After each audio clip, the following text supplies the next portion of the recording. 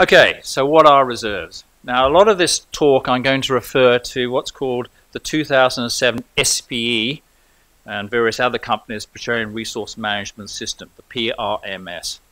This is a system that's used extensively worldwide, and even those areas that don't use this particular system use systems that are very, very similar to it.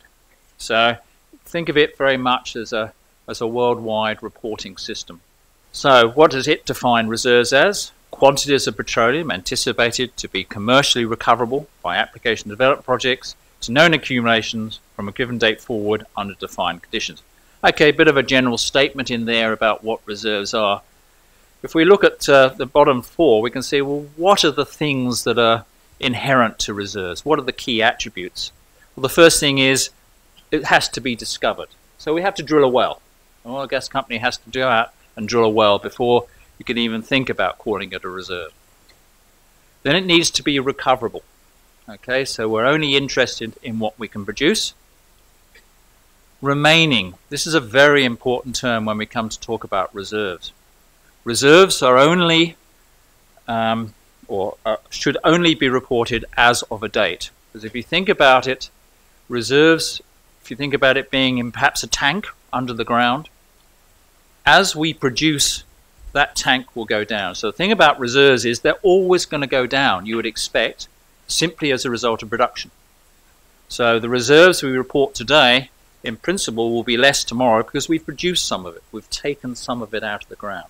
So the thing about reserves are they will go down unless the oil company does something about it.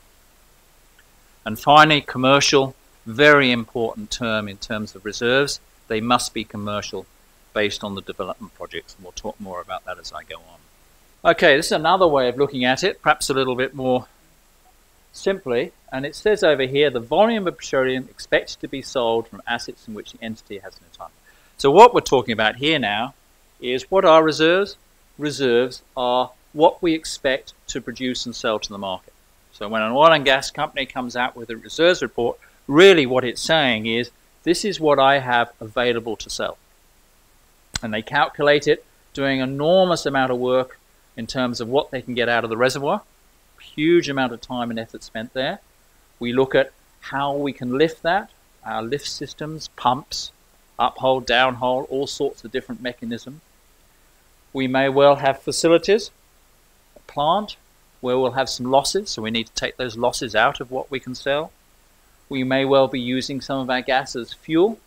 We generally take that out, but not always. We generally take that out of our reserves because at the end of the day, what we want to tell the market, yourselves, is this is what we have available to sell. This is what we have economically available to sell. Okay, so what are reserves? Another way, the summation of the future saleable production. That's effectively what they are. They're from a given date forward, and we take them up to a certain limit, what we call the commercial limit. And this is the economic, the license, or the contract limit, not just the volume. So let's have a think about that. Here we have production. So we bring our oil field online. In year one we produce, we get a ramp up, we get some sort of steady production here, and then we decline in our reserves, in our production, through to some limit, which we call the technical limit. That's a typical oil field does that. So the volume under here is what we would call the technically recoverable volume. This is what we expect to technically recover from this oil field. But there is something in here called an economic limit. Now this economic limit in here is basically the point at which the costs to produce a barrel of oil are greater than the revenue, net of taxes and everything else, that I get. In other words, for every barrel I produce after that point, I lose money. And the thing about this one is that it's price and cost dependent. So if the price decreases, like we have seen in recent times, if you think about it, we'll need to have more barrels producing in order to meet that economic limit. So what will happen if the price decreases, that limit will go up. If the costs remain constant, then I'll need to produce more barrels to make the same amount of money to equal my costs. So this is one of the first things we'll be talking about today in terms of being very much related to oil price, but also costs. There's another limit in here, and this is often what we call the commercial limit, and this is things like license limits. When we get permission as an oil and gas company to produce in a country, we are given a petroleum license of some shape, and it has a distinct life, a distinct period. It could be 20 years or 30 years. For reserves, we normally cannot book reserves beyond that license limit unless we have very good evidence to demonstrate that it will be renewed. And not only will it be renewed, that we will then get the subsequent license. Normally, we only book reserves to the license limit. We also have things up here called contract limits. Contracts relate to things like gas.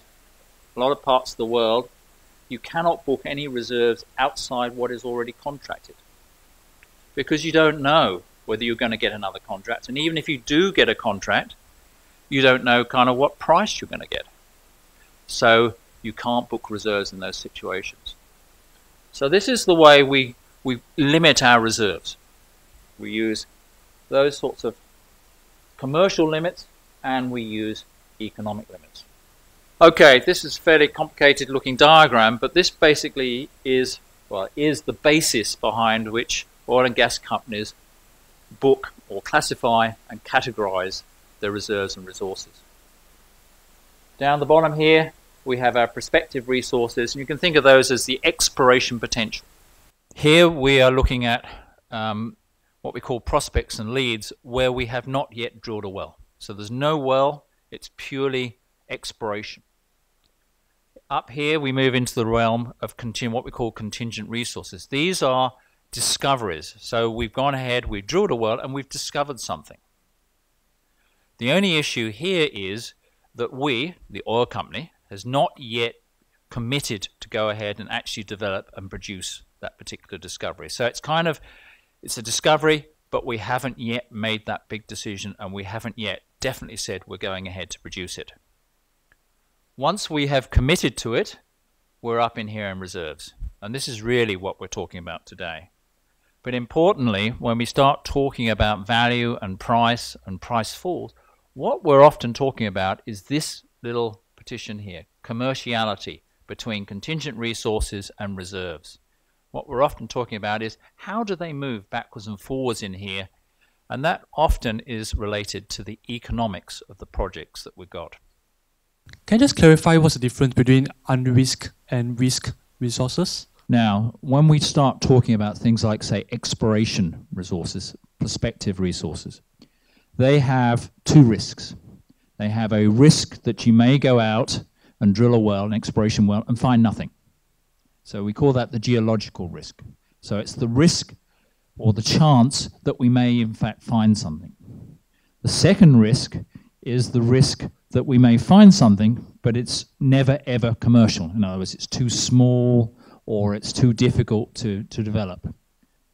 So when we talk about risk resources, what we do is we take the recoverable volume we expect to get from that particular prospect, and we risk it. In other words, we multiply it by the chance of geologically finding something, and also maybe the chance of that finding being commercial. So it's a risked number. So if it was 10 and you had a 20% chance, you'd end up with 2, and that would be the risk number. Is there a rule of thumb for unrisked to risk conversion? No, I don't think so. I'm trying to think what the rule of thumb would be. Can you? No, I don't think there's a rule of thumb, because like Tony described, this is a very bespoke, very specific factor that you apply to the unrisked volumes. And not to be consultant speak about it, it already depends on where it is and also the commerciality of the volumes that you found. So I think there's really no rule of thumb as far as I know. I don't think there is. One thing that I have noticed for the SGX listing rules, that they actually do require you to list out the risk factors associated with prospective resources. Thanks. Part two of the question. So since this is a seminar organized by SGX, there's a fair number of exploratory oil companies listed. Most of the time, they will just disclose 2C, the contingent resources. So as investors, how do you make sense of this? Should we apply, say, $1 per barrel to this? The other part will be, have we seen a range conversion from 2C to 2P and the average of this range, if you don't mind? Thanks. The first thing is to understand what is making up those contingent resources. The chart up there had things, subclasses of contingent resource that went all the way from non-viable right up to awaiting development decision or something like that. So you can have contingent resources that are about to move to reserves, and you can have contingent resources whereby we have no idea what we're going to do with them. So part of the issue with contingent resources is you really need to understand where they sit in those contingent resources. In other words, are they completely uneconomic or are they economic? So the problem with contingent resources is they have a risk, and the risk is within a reasonable time frame, are they going to be able to move to reserves? In other words, are we actually going to produce them? So you need to have a fair amount of information to understand what actually makes up those contingent resources. Yeah, I agree, Tony. I can give you an example. I was looking at acquisition last year for a company, and they were asked GCA to come in and do an independent valuation of the asset. And that asset had contingent resources as well as reserves. So the tricky part there was trying to understand, like Tony said, why was this volume classified as contingent resources? So roughly about 80% of that was simply down to the fact that it had engineering plans drawn up, everything drawn up. All they lacked was just a board decision to sanction it. So in our view, that sort of exercise, we felt that that could be treated close proxy to a reserve, because all you needed was a board sanction. It was in a country where it wasn't really a PSE. The company can go ahead and make a decision on it. So I think the moral of the story is basically you really got to understand that. And once you move from reserves to valuation, you got to really understand why was that volume classified as contingent resources. Then you can apply the right sort of approach to the valuation on how you look at those volumes.